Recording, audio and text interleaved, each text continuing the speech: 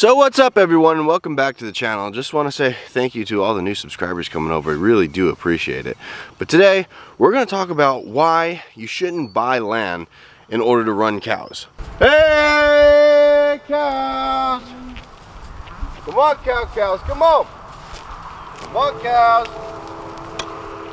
Come on cows, come on!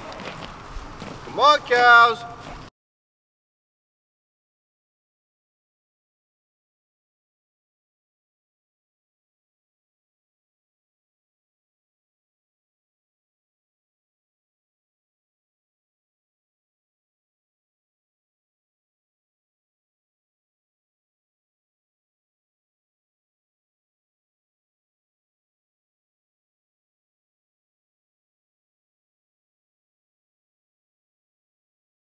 And this might seem a little bit hypocritical, me talking about this, because we bought this farm in order to run cows.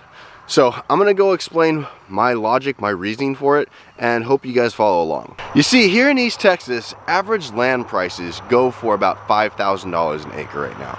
Actually, probably a little bit more than that, but we'll go with an average of about $5,000 because, you know, everything's rising up around the country right now. But $5,000 an acre is kind of just a good, like, median price for around here. But the reality is, it doesn't matter if you're doing $2,000 an acre or $15,000 an acre in some places, okay? I'm gonna show you from a financial point of view where this still applies. The normal way to run cows is in cow-calf pairs, especially around here. And the business model behind that is where you have a cow, she has a calf, you raise that calf up to weaning age, and then you sell that calf. That's just kind of standard practice. So we're gonna do some cow math right now. We're gonna do some math to calculate, okay, is it feasible, is it worth it to do? The average stocking density, you know, you kind of need about 3 to 4 acres per cow to carry it throughout the entire year. So if you want to buy land, in order to have one cow, it's really closer to 4 acres, so we'll go off of that number, okay? You have to have 4 acres of land. At $5,000 an acre, that's $20,000 that you have to put into that cow for that land. That's a lot of money. And when I say it's a lot of money, I mean it's a lot of money, especially on the return that you're projected to get. Most calves around here sell for about $700 at weaning age. Of that $700, that's not all just pure profit. You know, you have to take into account, okay, the hay that you have to feed the cow to, you know, overwinter. You have to take into account any kind of losses that you might have, fence that you need to have built or in building, the cow and just depreciation of her over time, because as she gets older she'll become less productive and then needs to, you know, she's done. And we're not going to even get into the equipment cost of, okay, do you need an ATV, do you need a tractor, do you need a trailer, do you need, you know, do you need to have them hauled for you? So all those expenses have to be built into those calves, and that's not talking, you know, any kind of, if you have to water them, water bill that you might have. It's not counting any kind of vaccinations or supplements you might give them. So a lot of that $700 that you're going to get gets kind of eaten up. So there's a lot of variable costs, whether you can, you know, get gifted a trailer, or, you know what, you rent a tractor or whatever. Okay, we're just going to go and just take the hay cost, okay, because that's kind of standard really across the board, across the country, okay? A big round bale of hay goes for about $40. And to carry a cow over winter, you need about 5 rolls of hay. That's the average kind of gauge. You know, to be safe, you need 5 rolls of hay. So we use the math of 5 times 40 is about $200. You need about $200, not including, you know, any kind of mineral feeder that you give them, or kind of, you know, protein tub or whatever, okay? So we'll just go with that. So you take that $700, you minus the $200. Now you're about $500 a calf. That's what your profit should be. If that was all pure profit, and there was, you know, there's no other cost, there's no other kind of bills or anything associated with that, that $500, how many times do you have to do that in order to pay for the land that one cow is on at $5,000 an acre? So it costs $20,000 in order to carry the cow, and you're chipping it away at that $20,000 at $500. That's 40 years. Now you might say, oh, you know what, in, you know, 10 years the beef prices are going to be X amount. If, you know, and in another 20 years it's going to be more. Your payment or the land that you bought it for still is the same amount. And you could be right, but you don't go into a business and say, oh, you know what, in 20 years this is going to be profitable. I mean, if you want to play the really long-term game, but the thing is that with business, it's not about, okay, is it profitable? Yeah, any business can be profitable in a long-term setting, but can you cash flow it? Can you cash flow that for the next 20 to 30 to 40 years, to where prices of cattle jump to where it matches up with what you're paying for the land? The answer is probably no. And you also have to take into account the inflation rate and the price that the cattle prices increase are not the same. This goes up minimally, marginally, just a little bit by year, if any. Okay, inflation goes up, 3% right now. It's kind of scary. So how much will it go up? You don't know. So with all that being said, why on earth did we get into the cattle business? I'll tell you this. And there's a couple main reasons. One, we're not playing the sale barn game. None of our cows, none of our calves are going to end up going to the sale barn. We're going to sell direct from the farm directly to the consumer. That way we capture the whole dollar of our beef. We're not just making pennies, because ranchers, I mean, it's really, they get shafted, man. They get shafted. They, in my opinion, have the hardest job getting the cow from 0 to 6 months old and taking care of the mama. Then that cow goes to, a finisher, a feedlot or something like that. There, they pump tons of, corn, soybeans, whatever, into them. Then they ship them out wholesale to like a meat packer. They go dice them up and everything. And then the grocery store buys it from them. And the grocery store and the meat packer usually make the majority of the money. The ranchers make this much. So I said, I ain't playing that game. I feel, look, I have a marketing background. I know how to, market products. That's what I do. I said, okay, if we want to get into the ranching business, if we want to live this kind of lifestyle, we're going to take that whole dollar. We're not going to be able to capture every little bit of it. We're not going to be able to process it. It has to be USDA processing. So we're going to pay a smidgen just to have it processed. And it's a little bit, but you know what? It's not a huge amount. That way, that cow over there, especially grass-fed, grass-finished Longhorn, way more profitable than trying to sell to the sale barn. Now, it's going to be a whole lot more work. Absolutely, it's its own business in and of itself, but you know what? It's worth it. The second advantage that we have, the second huge advantage, the second absolutely huge advantage that we have is because what you saw there is you saw a cattle move from going from one paddock to the next. And when we do that every single day. They go around and they get a move every single day to where they're eating the freshest grass. What we're doing, and it's been, you see this farm compared to any of the other ones in the area that just turn their cows out, we are easily doubling production. And when I say doubling production, I mean doubling the amount of grass that we're growing. So why is that big? Because now it doesn't take 4 acres to, run one cow. We've at least doubled production, so we're now down to 2 acres.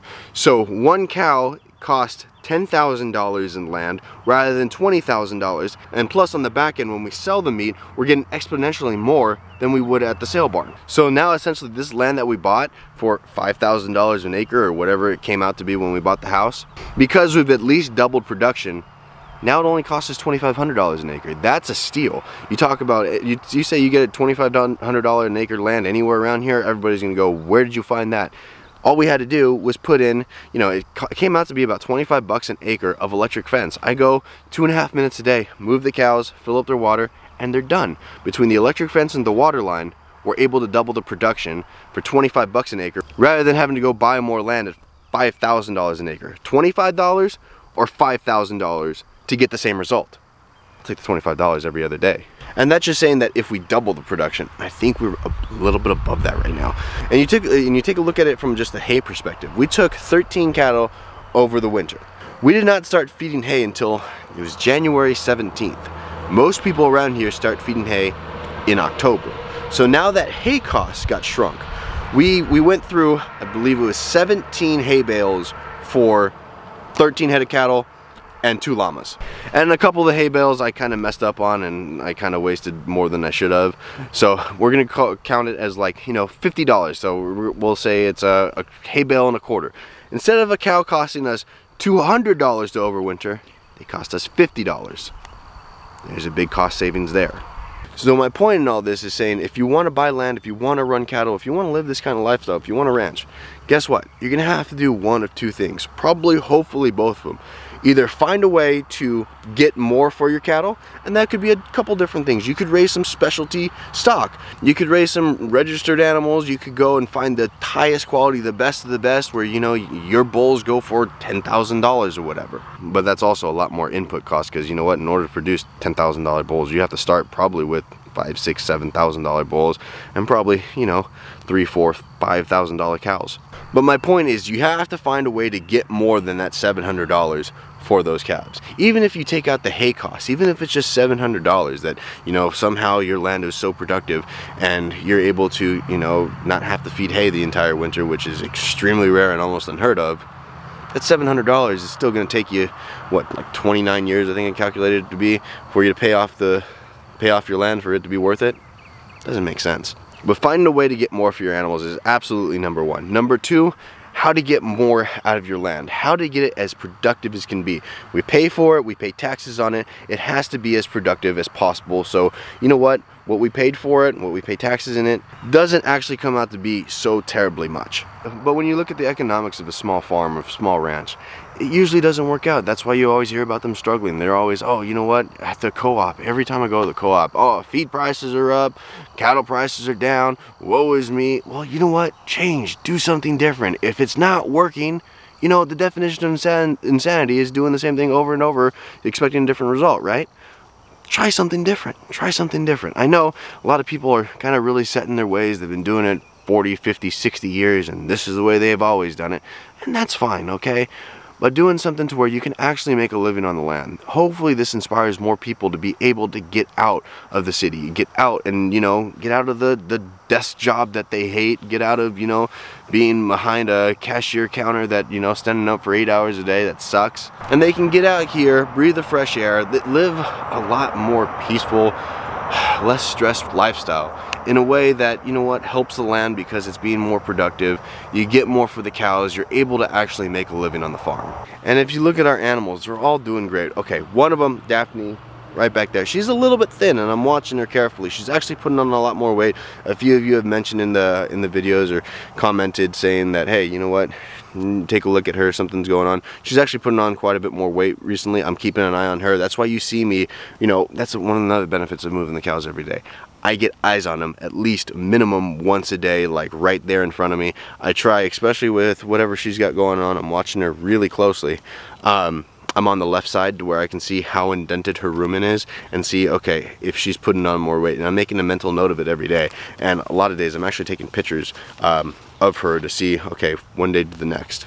We're doing some stuff to see if it works and see if we're able to put on more weight. If and when we find something that does work, we'll pass it along to you guys, so keep an eye out for that. But my whole goal in this video was to show people, hey, you know what, you want to get on the land? Okay, look at the finances behind it. You have to see, is it profitable? Is it worth it for you to do? Okay, in one way, maybe, maybe not. Probably leaning towards the 90%, 95% not, because you just don't get enough money in order to pay for the land from your animals.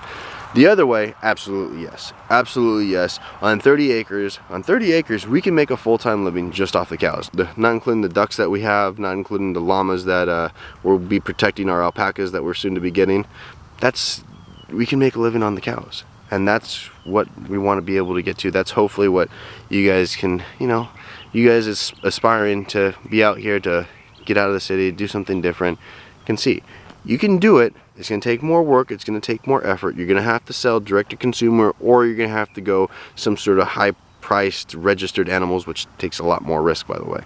So I think I'm going to cut it right here. Hit that subscribe button down below so you get notified when we put up new videos. Hit the like button because it really does help with the YouTube algorithm, and drop a comment if you like. Alright, until next time, see ya, bye.